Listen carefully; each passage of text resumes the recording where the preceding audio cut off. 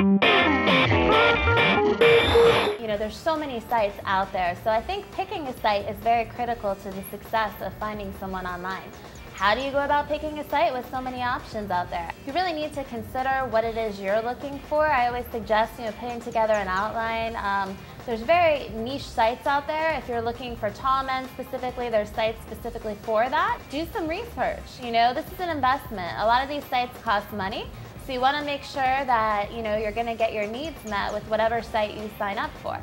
The other thing to consider is there's both free sites and sites that require a paid membership. I think they both have pros and cons.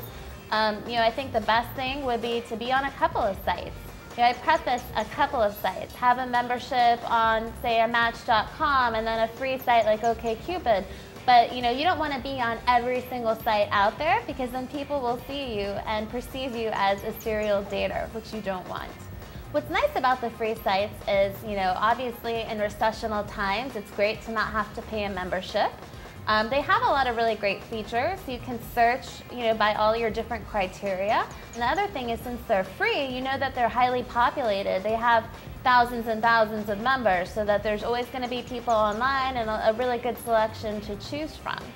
Some of the benefits of the paid sites are, that people are actually investing money to find somebody, so they're somewhat serious about finding someone. So another great thing about the paid site is not only are people willing to make an investment in finding someone, but also, they had to sign up most likely with a credit card, so they are a legitimate member of society that can be traced.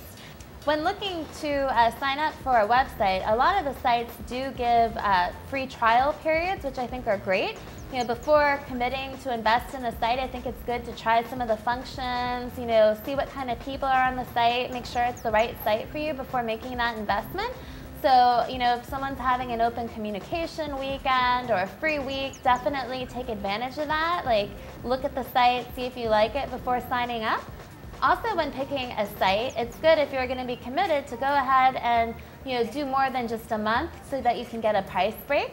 A lot of times if you purchase 3 months or 6 months, you'll get a better rate than if you just did 1 month. And I definitely suggest making a commitment of at least 3 or 6 months if you want to meet someone online. And love is a numbers game at the end of the day, so I recommend being on a couple sites. It definitely doesn't hurt to be on a free site, be on a paid site, see what you have more success with.